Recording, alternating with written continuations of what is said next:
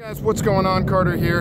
I'm sitting out here in the Sumatran rainforest bringing you another video today. This time we're going to talk about this small knife trend that's going on and what I consider it being similar to the skinny jeans thing that's going on. And the reason I say that is I'm 35 years old. I know I'm an old fart compared to a lot of you guys, but I'm 35 years old. When I was in high school and my early 20s, the big trend was giant pants, huge Janko pants, big parachute pants, things like that. And I'll admit I was a part of that trend. I loved me some big pants, but like all things, I had to let it go as I got older, as things changed. Right now, those skinny, little tiny jeans are what's popular, and I'm wondering, is that what's going on with knives, particularly folding knives? For the longest time, the big trend was giant, beefy, overbuilt, huge, heavy, ridiculous knives. And now I'm hearing through the grapevine that the opposite is true, that little tiny knives, under 3 inches blades, is what's being popular. Part of that trend is ZT's line this year. They've got like 3 or 4 really small knives, and then CRK, Chris Reeve, he just released a new, basically a mini 25 is what I'm considering it. Little knife. Now at first I didn't think too much of it. I thought, okay, they're just pandering to that size. They don't really have anything that size. Chris Reeve does, but Zero Tolerance didn't have anything in that smaller size. They're just trying to do what a good company does, and that is market to people with new products. But I'm hearing from you guys and other sources that this is something bigger than just a few new products being offered. This is something that is changing in the knife industry itself, and that we're going to start seeing smaller and smaller knives become available, and that makes me sad.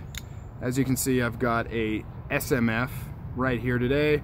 Very big, very beefy. Look at that edge. I did that myself, guys. I'll do a video on that. A little bit wider, a little bit more acute than I was wanting, but overall, I like it. I took it from a non-cutting SMF Tonto to a hair-popping slicer. But anyways, that's neither here nor there. First Tonto, by the way, that I've ever sharpened, so very proud of that. With the Lansky system, crappy system, relatively speaking. Good for the money, but not the best. I've got something better coming. Anyways, back to the video. What do you guys think? Is this a new trend? Is this something that we're gonna see across the face of knives, smaller knives becoming more popular? I hope not.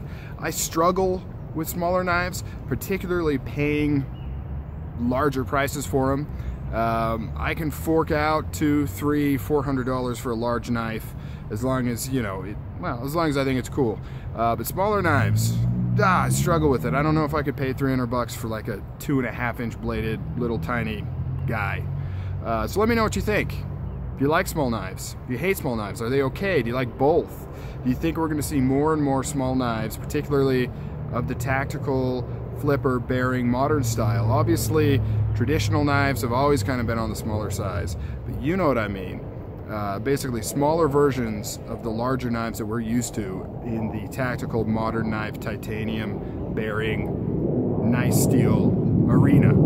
So let me know what you guys think. Also, give me a like, give me a subscribe, leave me a comment. Go to my About section, check out my other crap I have going on. I have an Instagram page, I have a Facebook page, I have an Amazon store that is full and will be more full of all the stuff that I recommend, all the stuff I review. You can buy it right from there.